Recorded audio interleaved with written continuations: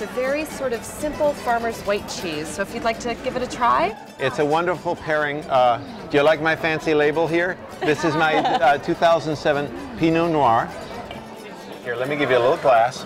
Try that. Yeah, good. Now, let the cheese, eat the cheese and let that settle in the back of your mouth. Do you like that? Do you like that? Great. Okay. You finish that. You just... Let the cheese settle.